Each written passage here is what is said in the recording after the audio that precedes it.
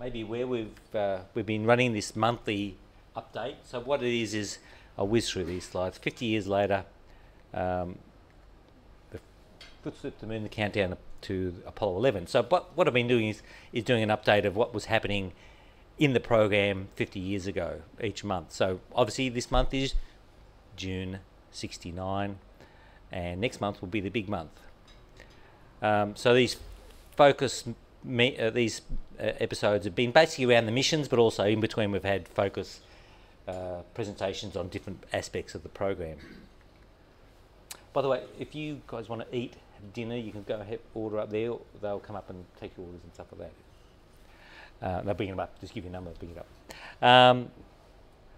So tonight, okay, so what we have to do is transport ourselves in time. This is a very traumatic process. We do it every month. So this is our 29 p.m. and this is 1969. Got his pencil, no computer, lots of paper. Space pen, yes, it works in zero gravity. I'll give you that. That's it. So look, I'm gonna have to zip through these pretty quickly. I would like to try and do a little bit of a scenario of what's going on in '69. So this is this gentleman Antonio Socaris from Cuba, basically stowed on board this DC-8 in the landing gear, and he made it over the Atlantic Ocean. So. Although I think he had a colleague with him, and we believe he fell out. So, 69. This is interesting. The first authenticated case of falling debris causing damage on Earth, Japanese freighter ship, and the Tupolev Tu-144 made its first civilian airliner to be test flown faster than the speed of sound. And following a meeting at Midway Island, US President Nixon and South Vietnamese President Nguyen Vien announced 25,000 American troops would be withdrawn. You'll remember that Nixon just got elected last year and got inaugurated. So they'll be coming out by this September. June 10, my birthday, further work of the manned orbiting laboratory was halted on the orders of Nixon. 23rd, the Soviet Union and 120 people were killed in the civilian airliner flew into the path of a faster moving transport. 23rd of June, 6 bystanders on a busy Miami street were killed when a Dominican Airlines flight crashed shortly after takeoff. 29th, the mailgram. This is interesting for those people who are interested in technology. The mailgram was first tested at a joint venture between Western Union and the US Post Office. So I guess this is like a telegram, fax, whatever. Who remembers mailgrams? Yeah. In Australia, wasn't too much happening. 74 US men were killed when the destroyer, the Frank E. Evans, was accidentally rammed and sliced in two by an Australian aircraft carrier. The subsequent investigation found that June 31st, the Melbourne had come within 50 feet of colliding with another American ship, the Larsen. So I don't know what was going on out there. June 19, the Commonwealth Conciliation and Arbitration Commission rules that equal pay for women doing the same work as men must be phased out by 1972. How do we feel about that, ladies? Yeah, okay. Yeah, rock on 72. All right, very important. We have to find out what was happening with the Beatles in 1969. And the penultimate day of their second bed-in for peace, John Lennon and Yoko Ono recorded the anthemic Give Peace a Chance in room 1742 in Montreal. Top 10 back in June of 69. Get Back and Don't Let Me Down was the Beatles on top. Hair, The Real Thing, The Real Thing. Lots of more. So I think I've still got the single at home somewhere. All right, so let's have a look at what was happening in the space world. Apollo in 69, June 69. I'm going to have to whiz through these a little bit quickly because I'm not going to read every line of it. Basically, they approved the site selection for Apollo 12. They're going to go and try and land near one of the surveyors.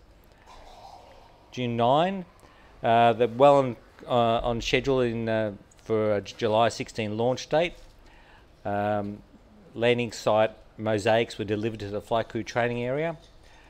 There was June 3rd, the crews of Apollo 10 and 11 sat down for a debriefing.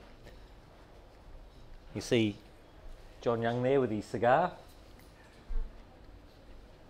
June the 3rd, the Apollo program change control board assigned solar wind composite experiment to the first moon landing. Early engineering evaluation of Apollo 10 launch vehicle indicated that major flight objectives were accomplished, but there were a few issues. Performance of the Saturn V was satisfactory, but they had some problems with pump performance and a few other bits and pieces, and low frequency lateral vibration and oscillations. So that was stuff they had to work on. June 10, once again my birthday, the Apollo 11 crew had a walk around the Saturn V. Man, imagine that, eh? Going to be jumping on that thing. Then later on they went up and had a poke around in the command module. Make sure it was all good. Oops. I see Mike Collins got his enthusiastic thumb up there. He's happy with his spacecraft. They all look pretty pleased to be going. June the 11th, Task Force for Hardware Development. I'm going to whiz through this. 50 proposals for lunar orbital experiments. 13th, based on the excellent results of the color TV on 10, they're going to approve a plan to carry out colour TV on Apollo 11 in the command module. You'll remember last year we had Neil bugging out of his lunar landing training vehicle. Well, he went back and made his first flight on June the 15th. That's quite a long time, isn't it? On that. 3 days he completed 8 flights with the vehicle for a total of 40 minutes and 14 seconds. 8 flights, he made 14 takeoffs and landings. Now, I thought you'd be interested just to have a quick look at a little bit of video of that, because we sort of see pictures, but we don't really ever see much in the way of video. So I've got about 5 minutes of video. Just thought you'd be interested to have a look at this.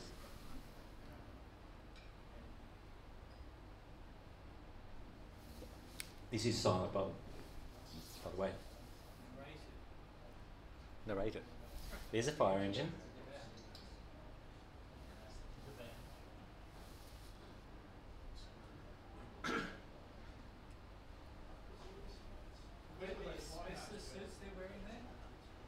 Probably, yeah.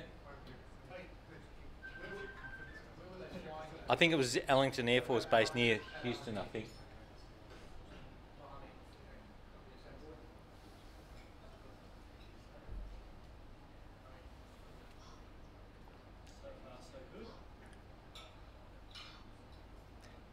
I mean, the only video we normally see is when he's punching out of this thing, but this is actually he's flying it, having a successful flight.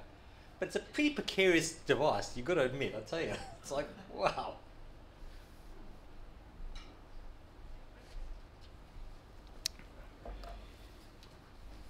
I bet you Neil's having the time of his life up there, though.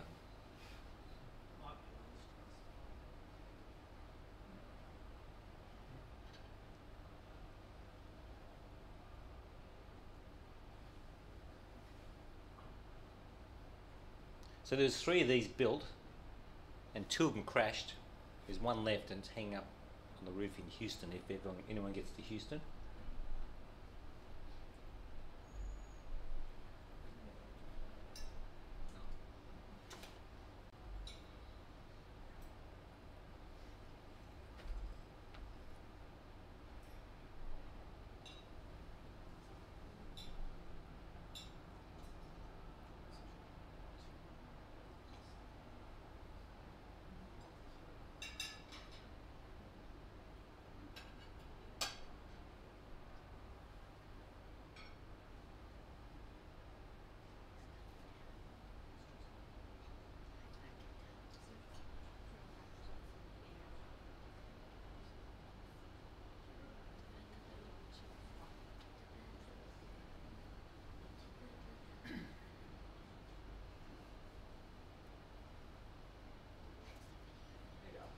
Yep. How similar the instrumentation that he had there was?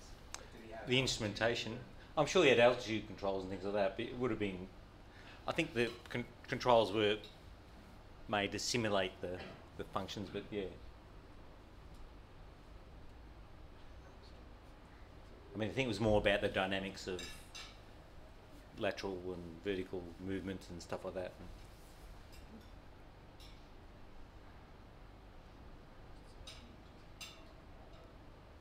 So basically he's got a jet engine pointing vertically down, and by thrusting that he gets his up and down motion, etc. And he's got the thrusters for lateral movement, that type of thing.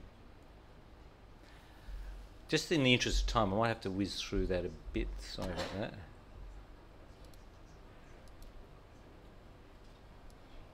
If I can.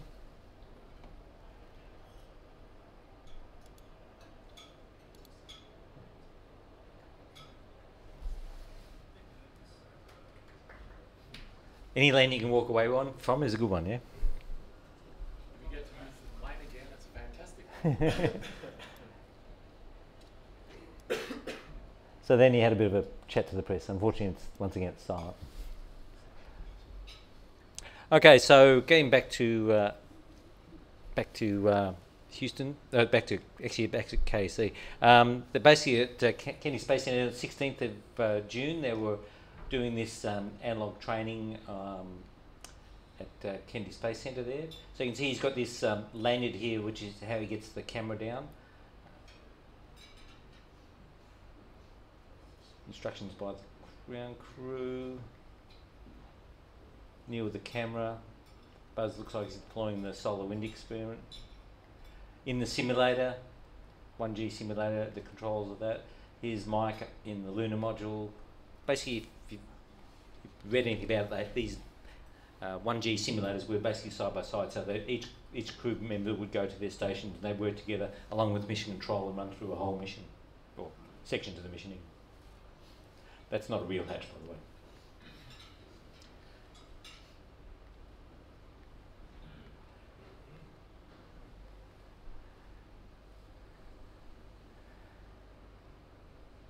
So on the 18th, they went through all of the experience package and basically the data plans for the procedures for the facilities. 23rd, preparation for the manned lunar landing continued. Basically, countdown was scheduled to begin on the 27th.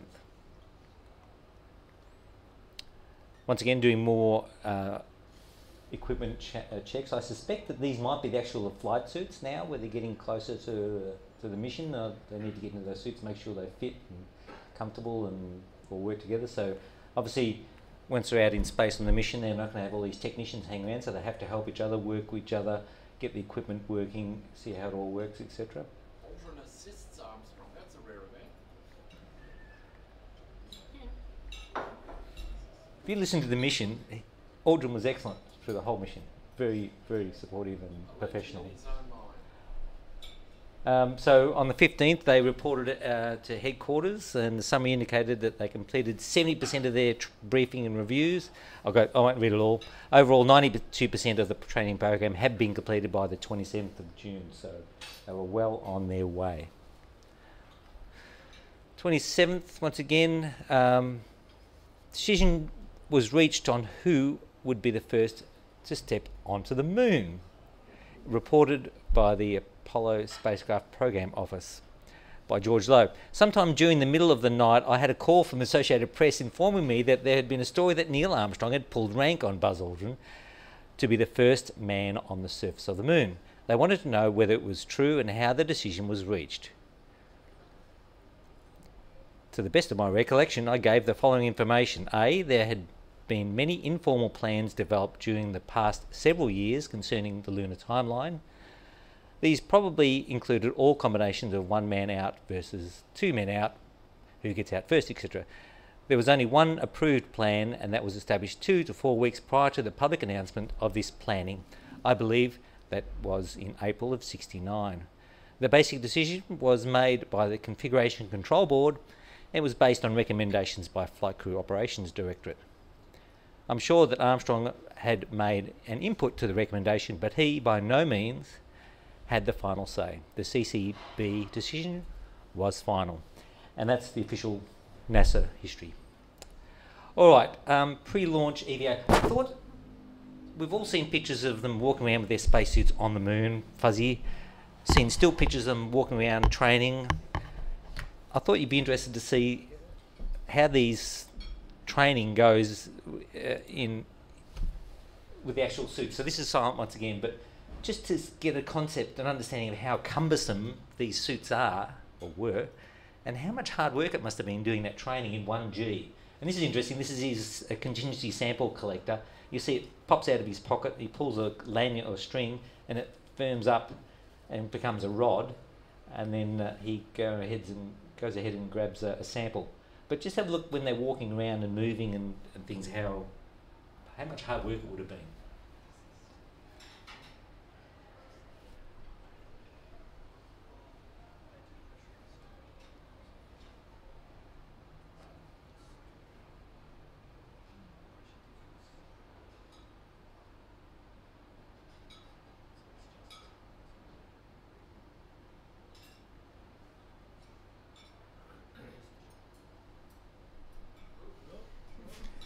Uh-oh.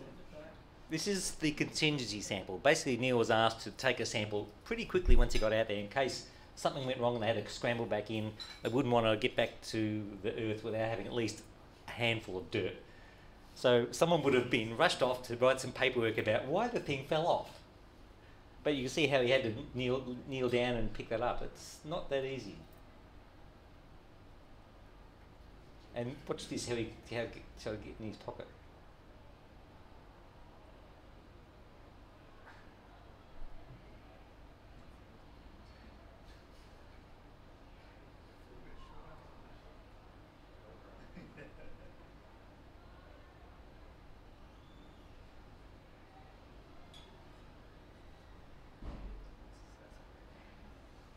Sort of the Herman Munster sort of walk. And it's interesting, in the ground train they've got CDR and LMP on the back of their backpacks, but when they got on the moon they never thought to identify them separately. So once they got on the moon, they knew who was who. Later on they added a red stripe on the legs and the sleeves of the commander just to identify them between one and the other. But you would have thought they would have done that on the ground. So there's that lanyard we were talking about, the equipment transport lanyard.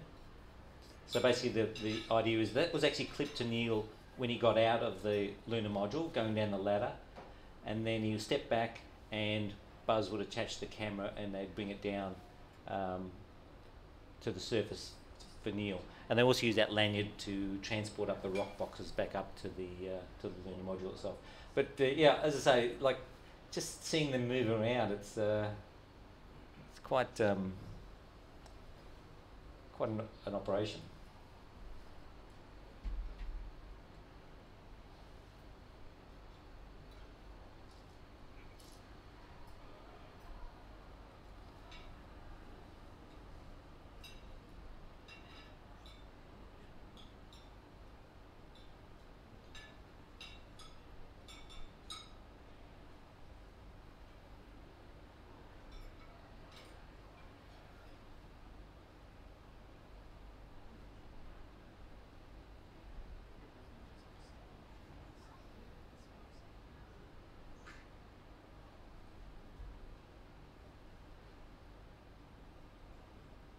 I mean, their suits were cool, but it would have been quite physically taxing, I reckon, doing that, because these training sessions went on for 3 or 4 hours, or a couple of hours at least.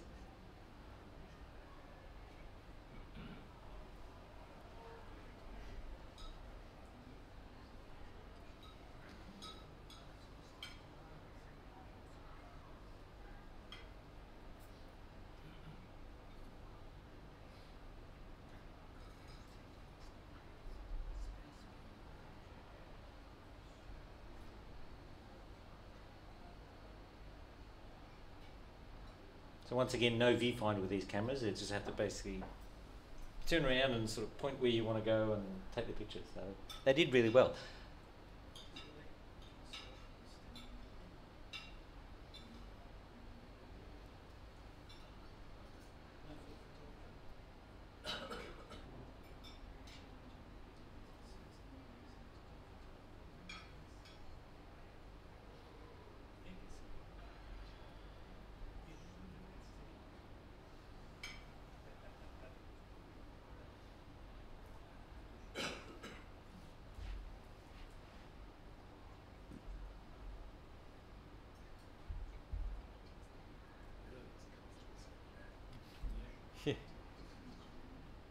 Just trying to look down. Looks like he's trying to take a picture of a bit of the surface or something.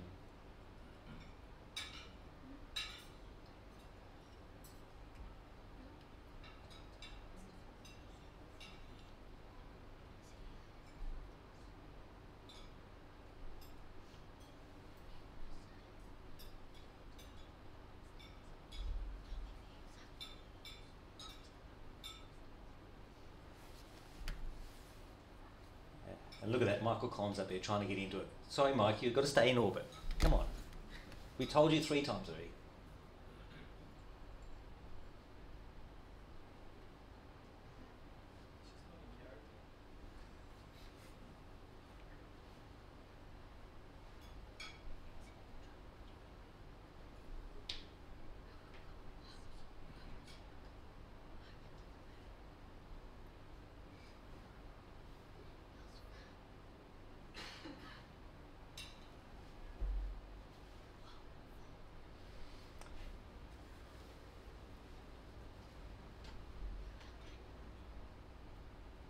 So for those who are not familiar, this is, I think they call it the modular equipment carrier or something.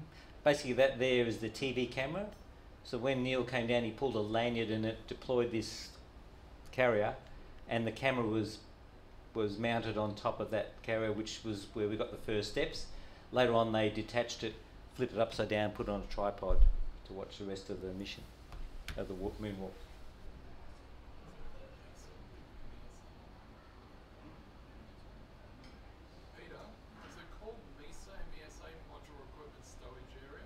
That sounds right. Yeah, yeah, MESA. But there was another one on the other side of the legs which carried some experiments. I'm not sure which was which. But you can sort of see how much hard work it is for them moving around.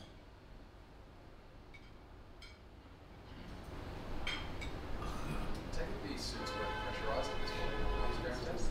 Oh, the suits would have been pressurised, yeah, because they've got the faceplates closed, so they would have had sort of, well, fully operational backpacks. Obviously, it wouldn't have the same configurations as the zero atmosphere, but would have had that cooling for the suit and oxygen flow and that type of thing. Some training you'll see where they are connected up with hoses, which is when they would be doing other types of training and testing. But these look like they're fully self-contained. So now you can see the camera's been removed from the stowage area and put on top of the tripod, and Neil's going to take that off and put it out, and there we go.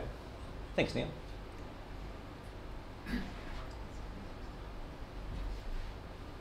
And this is where Albin on Apollo 12 pointed at the sun and bent the tube out, so we never got TV from Apollo 12. And there's the solar wind experiment that Buzz is deploying. So Tina's added is called the MESA, the modularised equipment storage assembly. Tina Stagg, our Tasmania correspondent, has piped in. It's a modular equipment stowage assembly.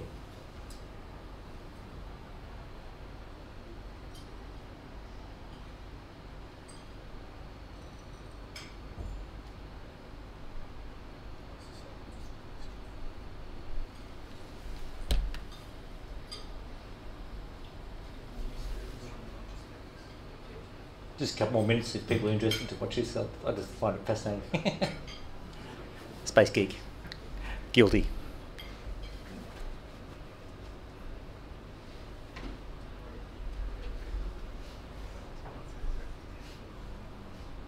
So for those of you online, this is where they actually filmed the moonwalk. This is how they faked it.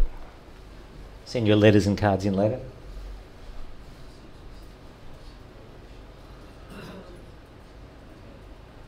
So there's one of the rock boxes. Actually, interesting thing about the rock box, it was manufactured by, I can't remember the name, but the company that manufactured the original rock boxes have now released a set of luggage styled on it.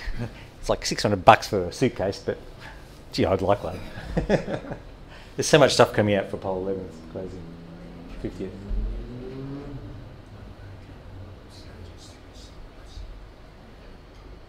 All right, we might have to move on because time is against us.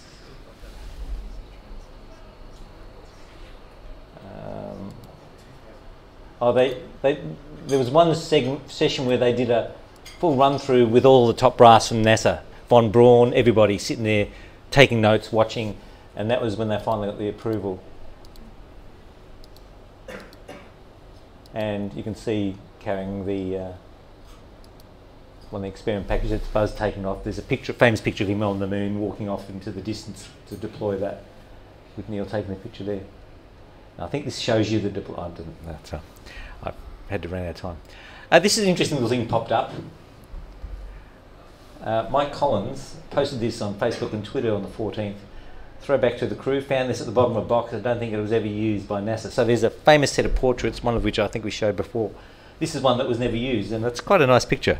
And I like it, the fact that Neil's got his hand on Buzz's shoulder. It's nice. And they've all got nice smiles on their face too. That's good. All right, so now we have to come back to 2019. This is Richard back in '69. Now, who can tell me who this is? Well, you can tell who the tattoo is, right? Any clues? This is Roger Stone, one of Donald Trump's key advisors up until he got thrown in jail, or I think he's at court now. He's got this tattoo in the middle of his back. So there you go, 2019. Happy days. All right, so thank you for this. So now we're getting into the point.